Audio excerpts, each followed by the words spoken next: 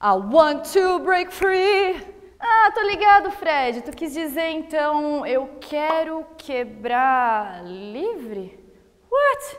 Meu nome é Rackel, eu sou da Wizard Timbó, Santa Catarina, and today you will learn sobre phrasal verbs com o verbo break. Let's go!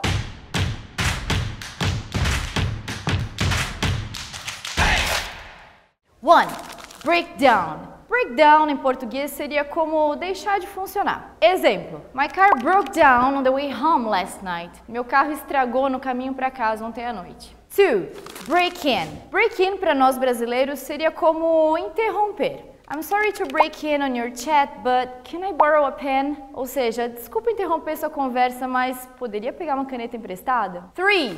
Break up. Break up significa encerrar uma relação pessoal ou profissional. I was sad because Tom and Anna broke up. Eu fiquei triste porque o Tom e a Ana terminaram. 4.